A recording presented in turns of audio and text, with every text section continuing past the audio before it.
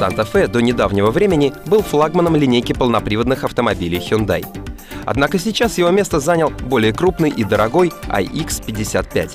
Теперь Santa Fe располагается между новинкой и более доступной моделью Tucson. Большие габариты не помеха дружелюбной внешности Santa Fe. В его облике отсутствует агрессия или дерзость. Кроссовер излучает миролюбие и спокойствие, как и положено большому семейному авто. И вместе с тем кореец выглядит солидно, а кормой напоминает Volkswagen Touareg.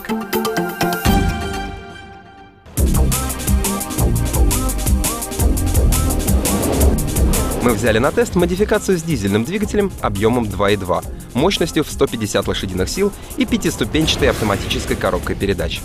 Такой автомобиль стоит 1 425 000. Это почти в 1,5 раза дороже базовой версии с 6-цилиндровым бензиновым мотором и механикой. Ее предлагают за 1 000 000 рублей.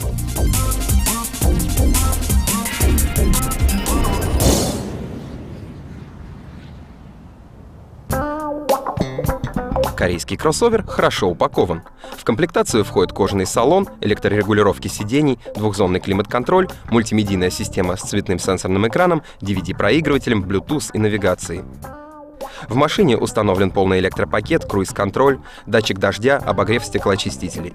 О безопасности пекутся система стабилизации, 6 аэрбэгов и активные подголовники. И это далеко не полный список оборудования, которым оснащается кореец в этом исполнении. Однако при детальном изучении интерьера наступает небольшое разочарование. Большая часть пластмассы жесткая, а обилие псевдодерева выглядит несовременно. Режет глаз подсветка ядовито-синего цвета. И, наконец, не хватает парктроника. Учитывая габариты автомобиля, эта опция была бы совсем не лишней. За рулем можно устроиться удобно при любом росте и комплекции. С высокого водительского места хорошо видно дорогу.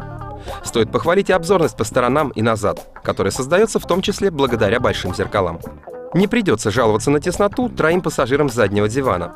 Спинку можно откинуть назад и усесться, как в шезлонге. Достоин похвалы и большой багажник. Сложив второй ряд кресел, можно даже перевозить крупную бытовую технику или несколько велосипедов.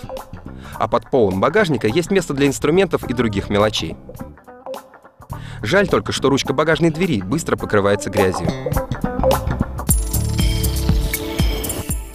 Во время нашего теста стоял мороз в 20-25 градусов. Никаких проблем со стартом не возникало. Однако при низкой температуре мотор работает жестче и передает больше вибраций на кузов. Первое тепло начинает поступать в салон после 10 минут неторопливого движения. Слабоватым показался и подогрев сидений, чего не скажешь о подогреве зеркал и стекол. Ярких эмоций от езды за рулем Santa Fe ждать не стоит. 13 секунд потребуется на разгон до 100. До 1800 оборотов в минуту мотор спит в турбояме. Наиболее эффективно машина ускоряется в диапазоне до 3500 оборотов. Коробка-автомат не отличается скорострельностью. Зато этот кроссовер массой около 19 центнеров не потребует частых визитов на заправку. При желании расход дизеля в городе можно удержать в пределах 12 литров.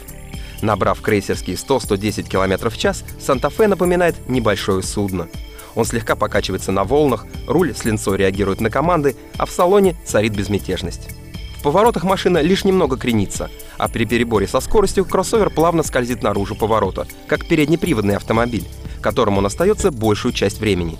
Задняя ось подключается автоматически через многодисковую межосевую муфту. Плохой дороги Санта не боится. Его подвеска достаточно энергоемка. Но для серьезного бездорожья автомобиль не предназначен. Ходы подвесок маловаты. Но этого хватит, чтобы проехать до дачи.